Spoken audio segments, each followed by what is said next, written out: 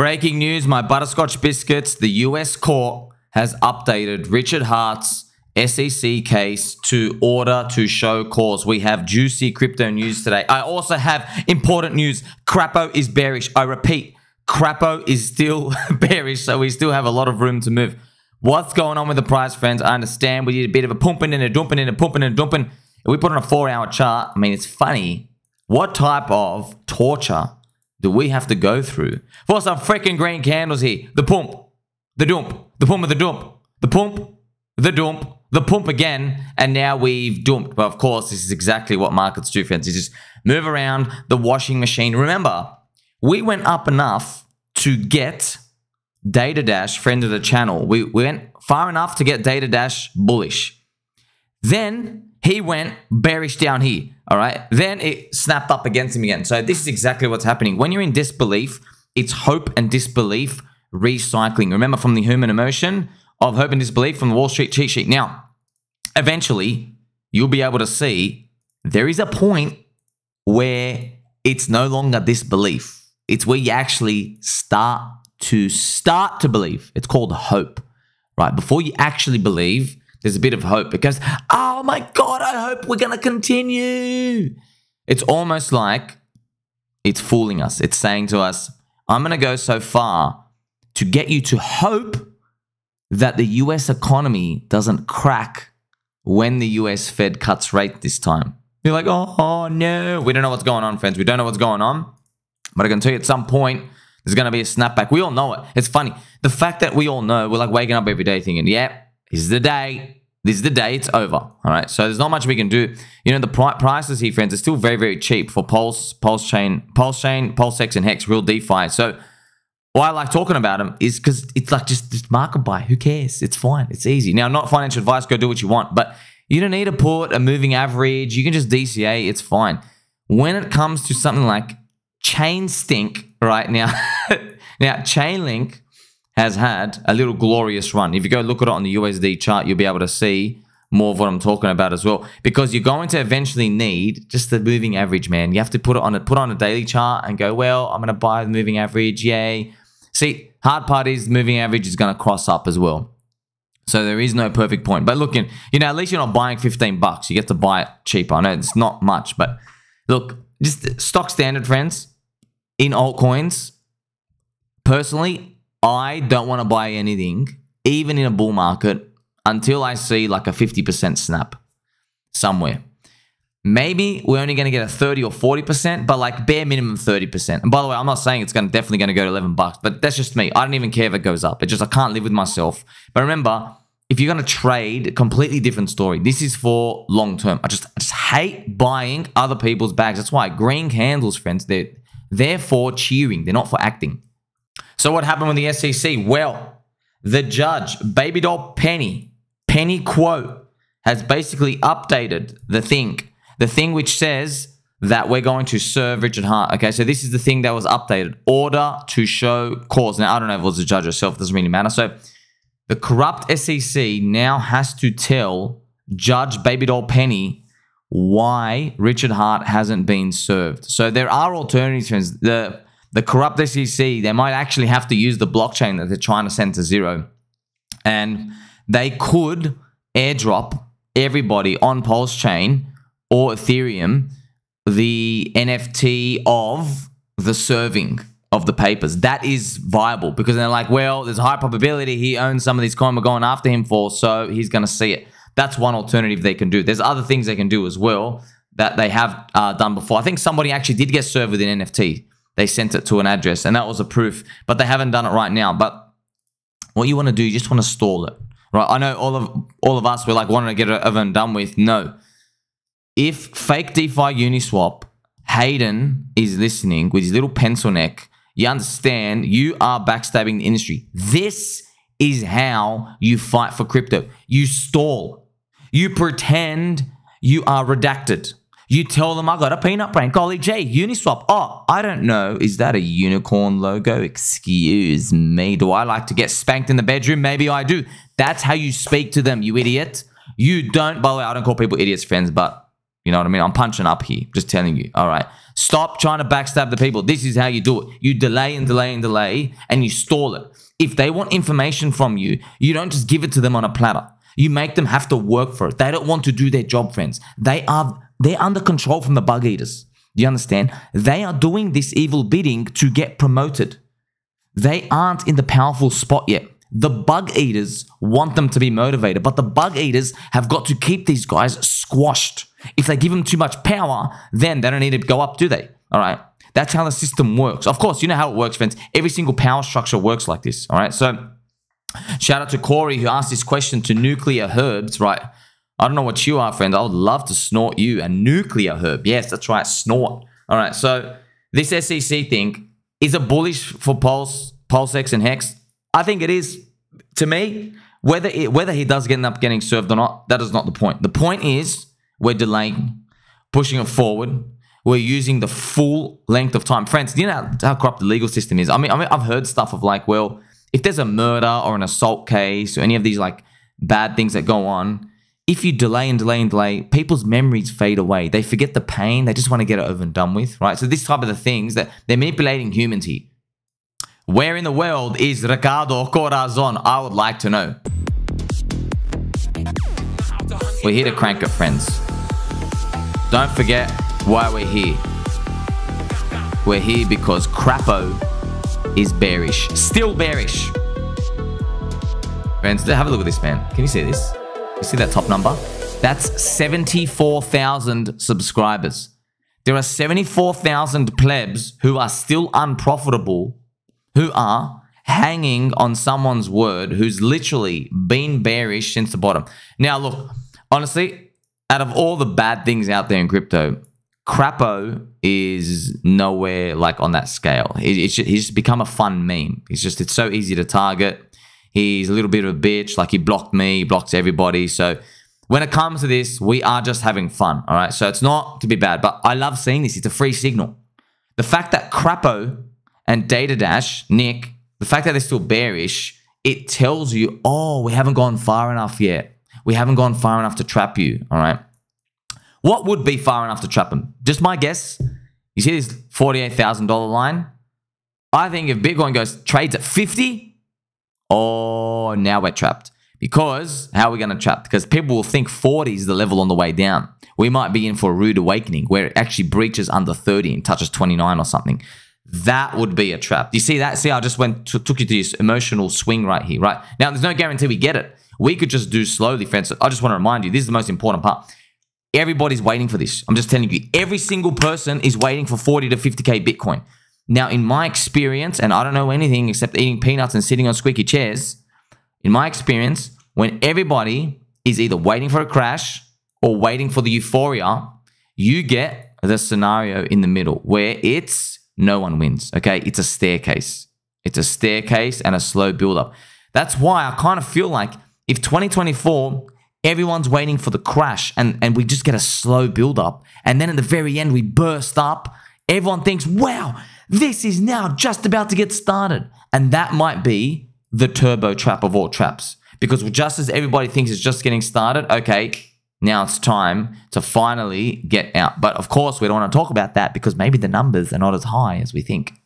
Look at the language here from Crapo. Whether you like it or not, whether you want to look away or not, this is what's been happening all year. He's talking about Tether and the printing, yada, yada, whatever, friends. I've heard it all before. Who the hell cares? Whatever. You want to send us a zero? You already did it, man. We got no hope left anyway. Now, I want to put a friendly reminder, a friendly, important reminder. Please, this goes for every single community. Pulse Chain, PulseX, Hex, ChainLink. I don't care where you're from. Even if you're in Polkadot, I don't care, okay? This is a warning. This is what's happening in the bull market. You understand? You're going to get exploited. Don't follow these poopy heads. That's why you like, subscribe, belly button, or because I'm not selling you anything. I don't care about what they care about, which is abusing you for money. Here's your friend. Don't put your money in stake.link. These dudes. Now, I didn't get blocked. It was someone else, but it's the same pool. So Link Pool, if you know, I was a fan of Link Pool. Then you know what the bastards did? They freaking rugged it. They literally minted the coins. You got diluted like 8 to 1. You got destroyed. Like these scum people, these people literally should be put in jail. All right, these pieces of trash, subhuman filth, cockroach, garbage. Ugly people, all right? Ugly, ugly, disgusting. They're soy boys, they're cucks. Their wives haven't been home for 3 weeks. You understand? So, they're going to rug again. One day it's going to rug. Very sad. Unfortunately, it's likely the same people who did the rug pull on Link Pool and Bancor who are involved with this. Now, I don't have any evidence. I don't really care. Just assume the worst. Now, you're probably wondering, wow, if people are signing up to this, the yield must be huge. Nope. No, it's a 5.8% per year. Now, I want to tell you something. If there's 12 to 24 months left in this bull market, right? 12 to 24 months, and you're only earning 5%-ish on something, let me tell you, that is risking 100% of your stack worth it to grab only like 5%? No, it's not. So you are risking, this is how you analyze all things, friends. You gotta listen. You're risking 20 units, all right? You're risking 20 units for a reward of 1 unit. This is bad no matter what. I don't care if 1 or 2 years, one of these people cures cancer. I don't care. I'm telling you, you play this game enough times as a speculator, you will lose eventually. And the sad part is, the longer you get away with it, the worse your loss is because you are growing over time. So when you actually risk, your 20 units of being risked of today might be 20,000. There are people out there, oh, I've got $20,000 total. Yeah, $20,000. You have $20,000. Okay. You're risking 20K to make, what is it? Nothing. 500 bucks. Trash. 1 grand. Okay. Because remember, it's not going to rug you at the very end. All right. It's going to be worse at the end. Now, in the future, if you don't learn this game now, maybe in 5 years, you're not risking 20K. I'm praying you're risking like 600K. All right. So now you know, all right, I'm risking 600K to make 15. All right. Doesn't kind of work out. That's why to make it this far, you have to have this level of thinking. And that's also why, friends, that's also why the Bitcoin Maxis, for example, they believe that there's just too much risk with Ethereum and the decentralization not working in their mind. Okay. But in my opinion, they've overblown the risk because we had so many examples to show, like, yes, there is a risk there. Yes, maybe Vitalik is an alien. Maybe he's trying to do different world stuff. Okay, I understand that. There's compromisations everywhere. But the levels of compromisation and how fast it's going, in the Bitcoin Maxi's eyes, they're like, well, yeah, we know it's taken forever, but one day you'll all go to zero. Like, all right, man, you understand? Like, there's a level for everything. But you got to respect that. There is a risk curve. However, you can't deny this. If you let me buy Bitcoin at 120 bucks, I'm going to tell you everything's risky. Everything. Because you got to buy my bags. Max Kaiser bought it at $1. Of course, he's going to tell you everything's risky. You understand? So that's the thing. Also, when someone's coming in late as emotional money, they're going to tell you that nothing is risky enough. They're like, I need 30x leverage. I need to buy the poopiest of poop coins. I don't need to buy Pepe. I need to buy Pepe's poop. I need to buy the floor that Pepe's poop lands on. That's the type of risk that they have to take. All right. Now, I'm going to crank you with some laser beats. All right. This is the ChainLink chart. You see this? See this, friends? This is a little friendship pup of justice. I want you to know something though. From today, what you do is you grab your ruler, right? There's a ruler tool here. You can press it. If you're using a keyboard, if you like keys and boards, friends, you can use it, hold shift on the keyboard and then just go up to the target. All right, now I'm going to do $100. Yeah, I hope it gets there. I hope it blows 100 bucks. All right, now $100, you see that 660%. Now I want you to think of this. All right, you're risking, so let's give it 2 years. All right, so December 2025. Now you're risking 670% comparing it to, say, 5% times 2, which is 10%.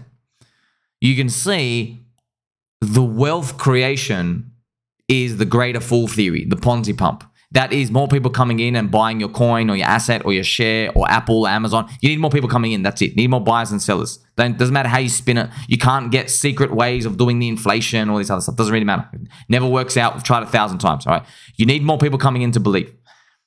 That's where you're going to make your money. So all this other little yield risk and all this other stuff, don't worry about it. Doesn't matter.